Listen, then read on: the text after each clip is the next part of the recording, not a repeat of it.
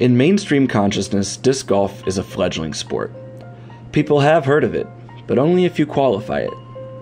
The tradition, however, is as rich and as deep as its bigger brothers. There's the Hogan-esque legends, the Nicholas-like determination, the Tiger and Phil rivalries. And just outside Stockholm, Sweden, we have our Augusta. Järva Disc Golf Park is home to the 2014 European Masters, one of 4 majors of the 2014 season alongside the Japan Open, World Championship, and United States Championship tournaments. Järva is commonly considered the best course in the world, and on my maiden voyage to the continent of my ancestors, I sought to find out why. From first glance, it's easy to see why this place is so respected. From the driving range to the clubhouse complete with a restaurant and pro shop, to a 27-hole course featuring beautifully shaped fairways and immaculately manicured foliage, this is the complete experience. Country club amenities meet blue-collar accessibility in a metropolitan area home to 2.2 million Swedes. Most courses are sort of abandoned. Nobody's there. And we got here, there is somebody that works, they have a kiosk, we can buy stuff, and you can buy discs, you can get some help. And there was a driving field from the beginning, so it was great. They had a pro shop, they had discs in all colors and tournament players that really could play. And the course itself, I mean, I mentioned that, of course, it's a beautiful place, hilly, green. But I'm a bit spoiled though. I have played here so much, but when I see people's faces and what they are saying when they're coming here, they're smiling and I mean... So what are they saying? The touring professionals who have traveled this far for this prestigious event. They've played around the world. Surely this can't be that special. It's absolutely amazing. First of all, like all the holes are very well designed. Even the holes we're not playing this week. I've played a few of them just in warm-ups, and they're all really good, very fair. And Järva Disc Golf Park is one of my favorite courses in the world. You have people taking care of it 24 hours, 7 days a week. The grass is just really well manicured. They do a great job of making sure everything's clean, and the greens are nice, the tees are nice. Everything just feels special out here. They do a really good job making everything feel professional. This is my first time to Europe, and it's the first course I've seen, and it's an amazing course. There's all sorts of challenges. You have pretty much every shot in your bag you can throw out here. And I think it's just a huge course and another step for the sport. So it's unanimous. I couldn't find anyone who had bad things to say about Järva. But how did it get to be so renowned? First of all, it will take years. It will not be built over a day. I mean, a course like this will take you, I would say, at least 10 years. We started cutting away things, and then after like 2 years, it starts looking like a nice hole. And then it let it grow for like 2 or 3 more years, then it's really nice. So it takes a while. Their thinking was that this course should be here for like 50 years and it should grow organic.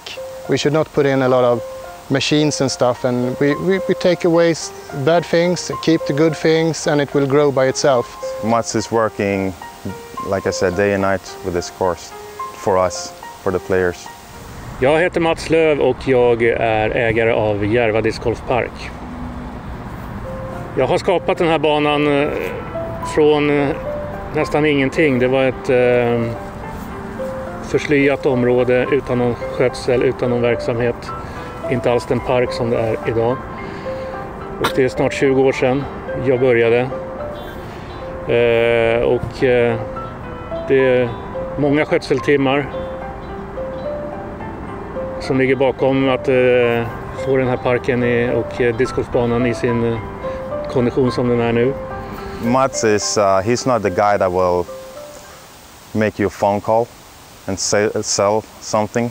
I mean, what he's doing to sell the course, I mean, to have people here. What he enjoys is that people really like the place, the park.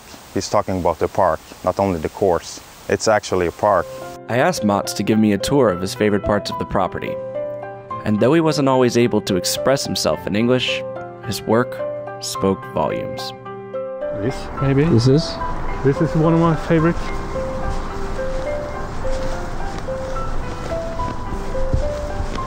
one of them. You throw from up there, and it's OB right there, and you have to, here's the landing zone, and then a quite short but difficult shot into the basket there that's hiding behind the hill. Yeah, the island hole is of course one of the favorites. Unique for this island is that it's raised up a bit, not walls around it. So it's very hard. There is no fence you can hit and stay in bounds. So you really have to control the speed. Yeah. And all those outside the fairways is very well maintained. So the fairway, when you get it able to cut, it's the funniest job. It's very easy. But keeping this cutting with, you must go with a trimmer all around this. It takes time. Better get it. Vi tänker ju långsiktigt att när vi röjer stora buskage så finns det alltid små träd som vi sparar så att de kan växa upp till stora träd så man inte tar bort allting. Och att vi röjer för ljuset så att gräset växer bättre där det är väldigt skuggiga partier. Så man får hela tiden tänka långsiktigt hur träden växer upp i framtiden och så. Designers and people that want to create good courses, they definitely look at Järva Disc Golf Park.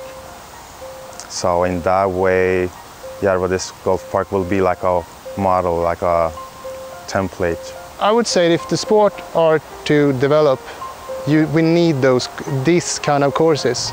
Why was Järva Disc Golf Park created?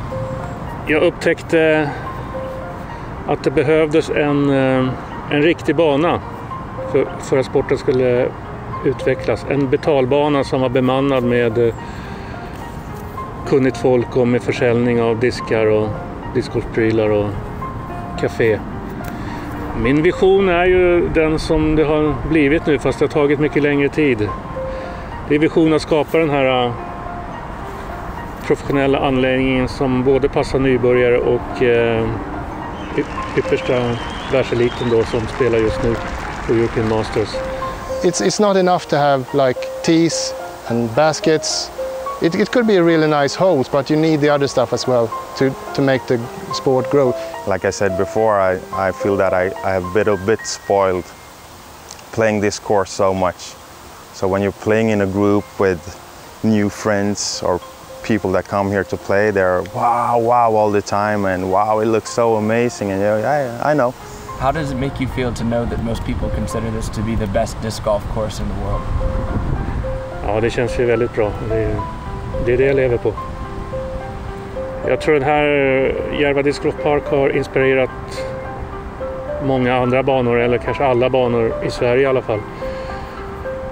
Gratisbanorna som har blivit betydligt bättre och det senaste tiden, och det tror jag beror på att de inspireras av Järva Disc Golf Park.